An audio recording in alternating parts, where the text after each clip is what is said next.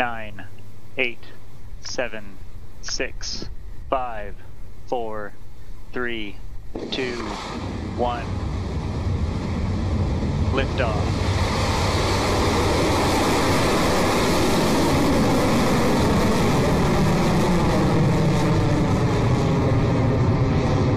Vehicles clear the pad, safe for launch pad. Beginning picture.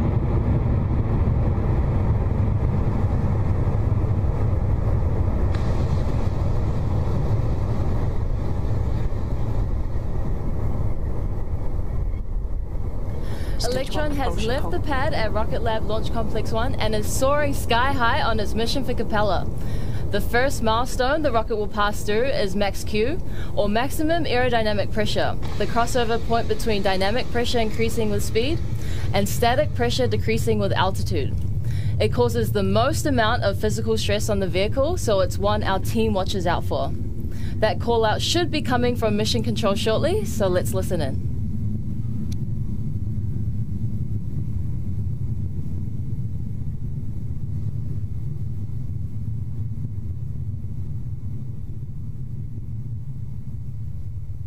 Cleared max Q. And Electron has cleared max Q.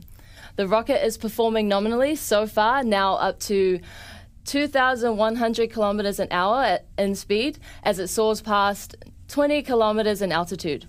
Occurring next will be 3 events across Electron that will happen within seconds of each other.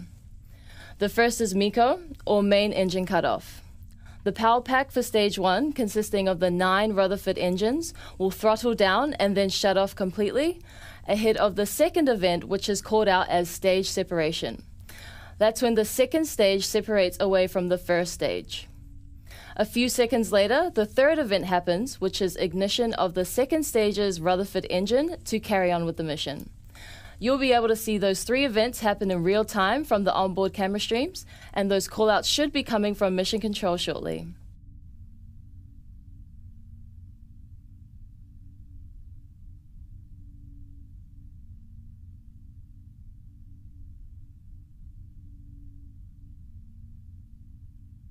"15 seconds to staging." Entered burnout detect mode.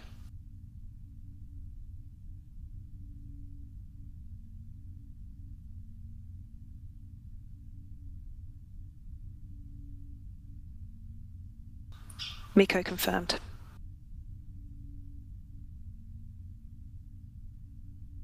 Stage separation confirmed. At stage 2 ignition confirmed. So a successful MECO, stage separation and second stage ignition there for Electron. Telemetry data for that second stage shows it's moving at more than 7,800 kilometres an hour, now just about to pass 100 kilometres above Earth. There should be no blockers for the next milestone, which is fairing jettison, and that's when Electron's nose cone separates and falls away in preparation for the end of the mission.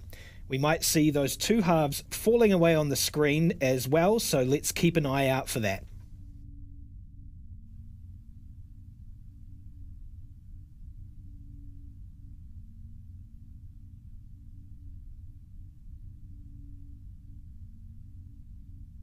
Guidance is nominal.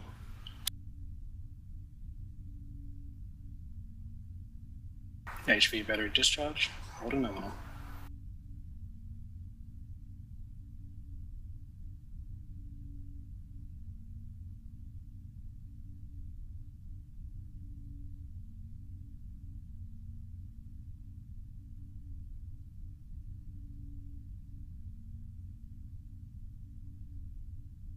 Fairing jettison confirmed.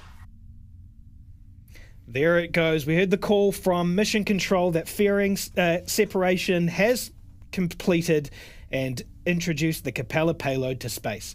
The mission is now past 150 kilometres in altitude as we make our way to today's orbit, with the Rutherford engine powering Electron's second stage at speeds of more than 9,700 kilometres per hour. Now at 4 minutes and 30 seconds into the mission, we have a couple of minutes to go until our next mission milestone. That will be the battery hot swap on the second stage, currently expected to take place at the T+6 minute 30 mark. Meanwhile, Electron continues to perform nominally on its way to orbit for Capella. The payload is headed to a 615-kilometer circular Earth orbit, where it will join the rest of Capella's constellation of Earth-observing smallsats.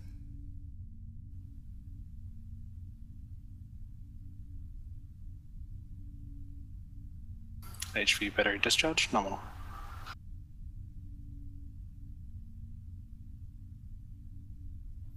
We're coming up now on the battery hot swap for the second stage Rutherford engine.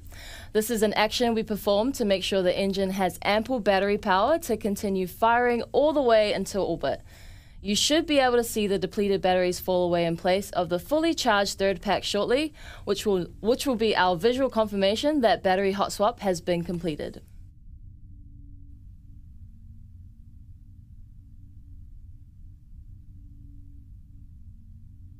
Guidance is nominal, 200 seconds remaining.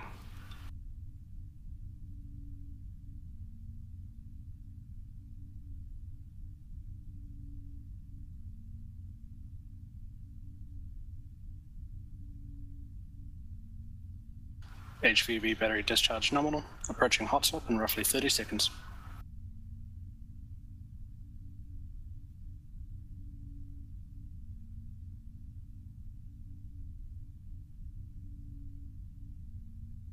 Throttling down.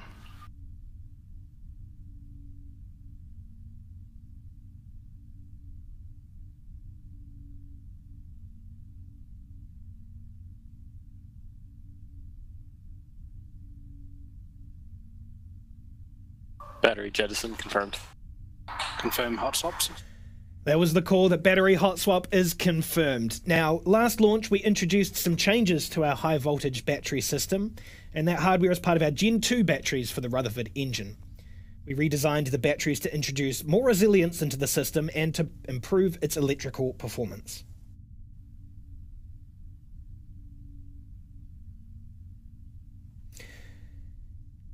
Seven minutes and 5 seconds into the mission, hearing nominal calls here from our operators in Rocket Lab Mission Control, and all remains healthy with Capella's satellites on board. If we can bring up the propellant overlays there, here we go, we'll see we've got about 27% propellant remaining in our stage 2 burn. Still about 2 minutes to go until the end of that burn, but as you can see, the nozzle continues to glow hot and bright as we approach 7 minutes and 30 seconds into flight.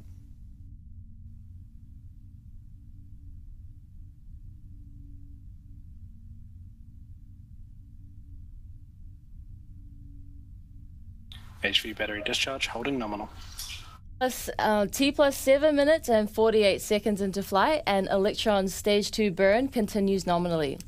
We're getting some beautiful views of the darkness of space from the onboard camera as we make our way around the globe ahead of orbital insertion, which should occur just off of the coast of Antarctica.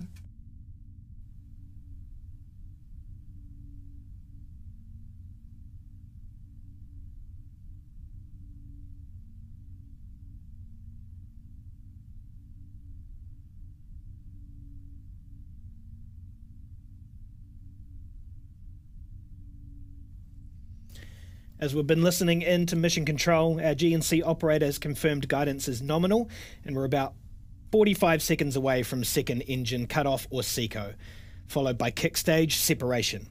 We're looking for that magic number there, just over 27,000 kilometers per hour, which marks orbital velocity. Guidance is in terminal, 20 seconds remaining.